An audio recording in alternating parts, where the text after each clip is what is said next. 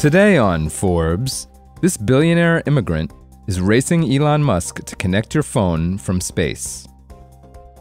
Last September, a crowd of seasoned spectators gathered at Cape Canaveral, Florida, to watch as SpaceX's Falcon 9 rocket took flight for the 373rd time.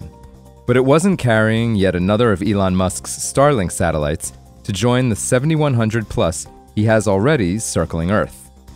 On board instead were 5 satellites from AST SpaceMobile, a tiny Starlink rival that SpaceX has derided as a, quote, meme stock in regulatory filings with the federal government. Each satellite was equipped with a 700 square foot antenna that would unfold in orbit, an early step in establishing a network AST hopes will someday best the incumbent mocking it. The size of these antennas, and the even larger 2,400 square foot version that will succeed them, are key to CEO and founder Abel Avellan's plan to win a new market: satellite internet beamed directly to your phone. In contrast to SpaceX, which uses thousands of satellites to connect residences, businesses, vehicles, and even the White House to the internet, AST's super large antennas should give it global coverage with just 90 satellites. The company plans to launch 60 into orbit by the end of 2026. The goal is to keep cell phones connected when out of range of a tower. You'd be able to make calls even when hiking in a remote area or from a boat miles offshore. Until recently, that required expensive satellite phones with special hardware. This isn't Starlink's main business. Its $12.3 billion in revenue largely comes from providing internet to fixed base stations attached to homes and businesses, not mobile phones. Nor is it the vision of Jeff Bezos' Project Kuiper, a direct Starlink competitor, which launched the first 27 of a planned 3,200 plus satellites in late April. But Starlink isn't totally ignoring the phone business. It's currently in beta testing with T-Mobile to let users text on their phones via Starlink when they don't have any bars, giving it an early lead over AST.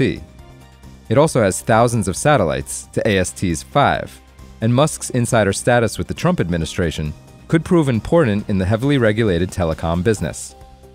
Starlink's staggering $350 billion valuation dwarfs Midland, Texas-based AST's market cap of around $8.7 billion. Still, AST has a shot at the emerging market for a satellite-based mobile cell plan, with a potentially substantial payoff. The big opportunity is not off-grid connectivity for Europeans and North Americans, but providing internet to the more than 2.6 billion people, largely in the developing world, who struggle to get online at all. Most of them can't afford Starlink. A basic base station starts at $350. Then it's around $80 per month for residential Wi-Fi. AST's pricing is still largely theoretical, but the startup hopes it can deliver for just a few extra dollars a month on a cell phone bill. That's a compelling proposition. The 54-year-old Avellan says that when it comes to broadband, quote, the cheapest and most efficient way is through your phone. Skipping out on building new cell towers entirely could mean major cost savings for the telecoms companies as well, if they can offer satellite internet in markets that don't yet justify that investment. Deutsche Bank, which is not an AST investor, estimates that the company's revenues could top $370 million in 2026 once its commercial service is up and running, and surpass $5 billion by 2030, with far less capital expenditure than Starlink will need to keep launching thousands of satellites. The big obstacle for both companies is the basic physics of satellite communication, namely that you need a direct line of sight from a satellite to your phone to get a signal. Starlink, Project Kuiper, and multiple Chinese firms plan to tackle this by flooding the zone with thousands of small, cheap satellites in low Earth orbit, which hop signals between them to maintain steady connections with ground-based dishes. The antenna in your phone is a lot smaller, making it harder to get bandwidth to do more than text. But AST's satellites are outfitted with antennas at least 50 times the size of Starlink's. It's a tricky feat of engineering. The centimeters-thick antennas require assembly in clean rooms to be securely packed into satellites at launch. Then they're carefully unloaded again in orbit.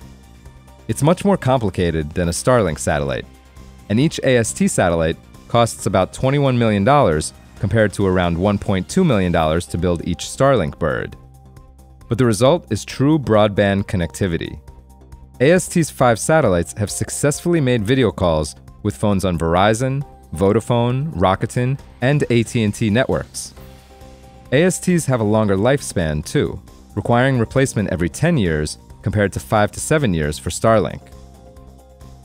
For full coverage, check out Alex Knapp's piece on Forbes.com.